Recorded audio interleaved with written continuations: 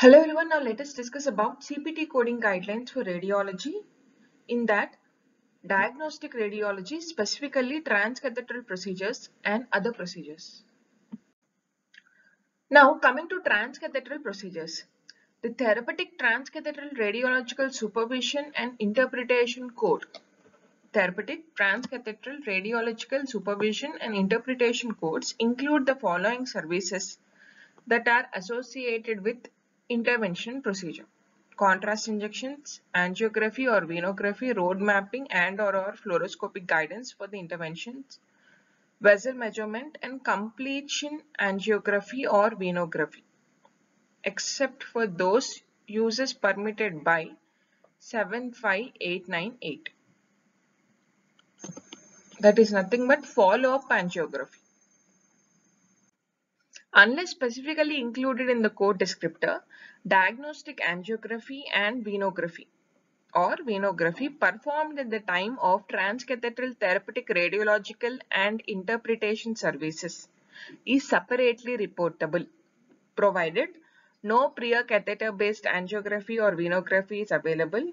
Even though the study is available, prior diagnostic study is inadequate, and if the patient's condition with respect to clinical indication has changed since the prior study or during the intervention. In all these cases, diagnostic angiography and venography is separately reportable along with transcatheter therapeutic radiological and interpretation services, unless it is not included in the code descriptor. If it is included in the code descriptor, there is no need to code diagnostic angiography and venography.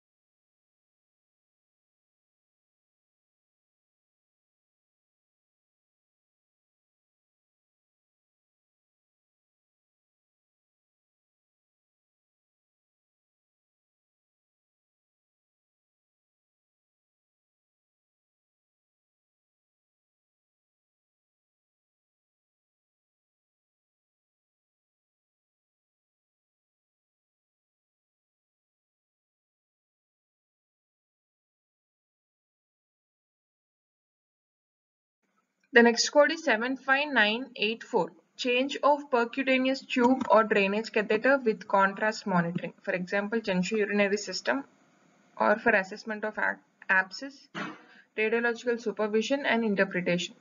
The next code is 75989. Radiological guidance, fluoroscopy, ultrasound or CT for percutaneous drainage. Example, abscess specimen collection with the placement of catheter, radiological supervision and interpretation. Now let us discuss an example. A patient with known right facial arteriovenous malformation, AVM, complete diagnostic angiography was performed yesterday. The right external carotid artery is selected, followed by internal maxillary artery, inferior alveolar artery, the facial artery and two branches of lingual artery. Each of these are embolized with particles and glue. Follow-up angiography shows decreased vascularization of AVM. So what are the appropriate CPTs for this particular scenario? The first we need to look for which artery is selected. The right external carotid artery is selected. External carotid artery is a third order artery. In the next slide, we will discuss the order of external carotid artery, then you will understand better. So this is a third order carotid artery. Hence, first the code is 36217. Initial third order or more selective thoracic or brachiocephalic branch within a vascular family. Additionally, you need to give 36218, which is nothing but additional second order, third order and beyond thoracic and brachiocephalic branch. Here we are giving 3 units for that. Why we are giving? We'll discuss in the next slide. The next is 61626, that is nothing but head and neck embolization CPT. Now next is 75894, which is nothing but transcathedral therapy. Cathedral therapy is used for embolization. Here you can see each of these arteries are embolized. So 75894, transcathedral therapy, embolization, any method, radiological supervision and interpretation. And next, follow-up angiography. The next code is 75898. Angiography through existing catheter for follow-up study for transcathedral therapy, embolization or infusion other than for thrombolysis. So hence external carotid artery is a third order artery. You give 36217 for initial third order embolization.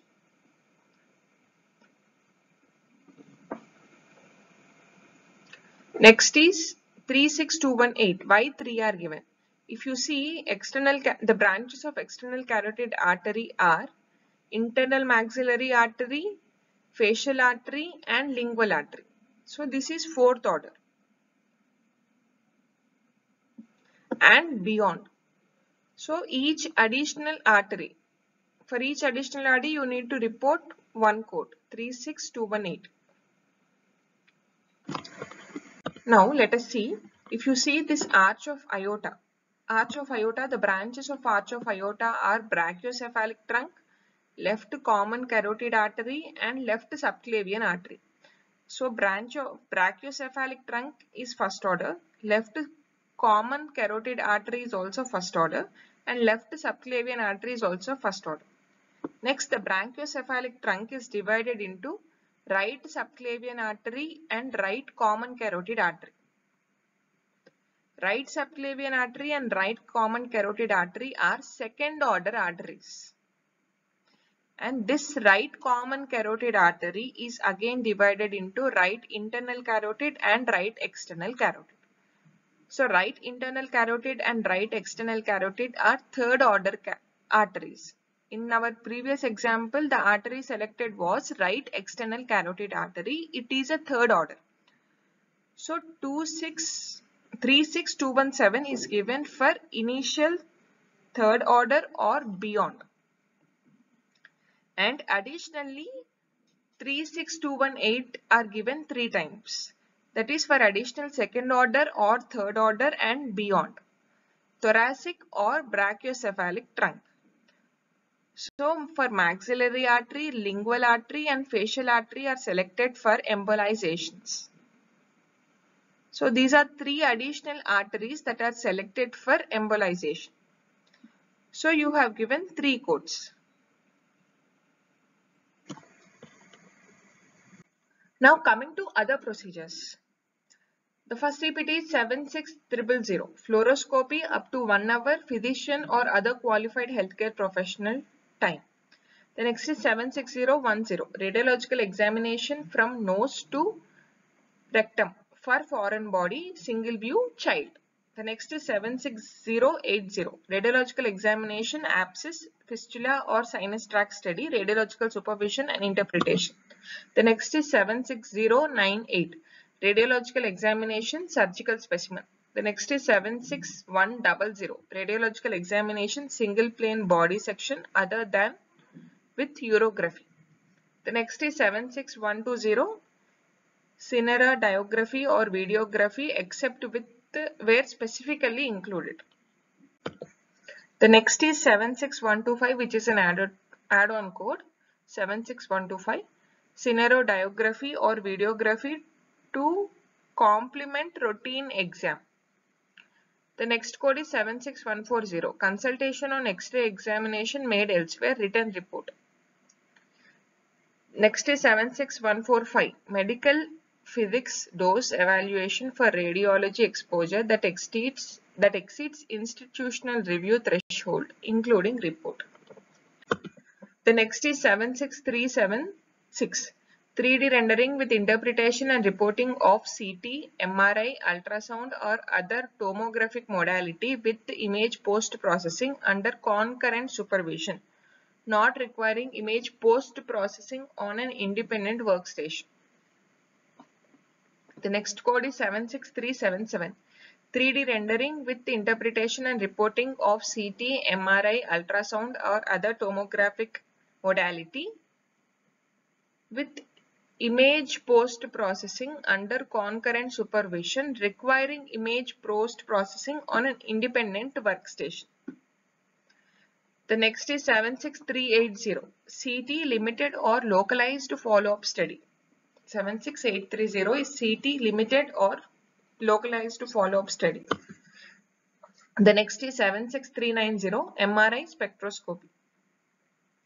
The next is 76391, magnetic resonance, example vibration elastography. 76391 is magnetic resonance elastography. The next is 76496, unlisted fluoroscopic procedure, for example diagnostic or interventional.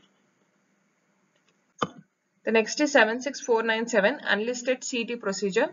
Next is 76498, unlisted MR magnetic resonance procedure.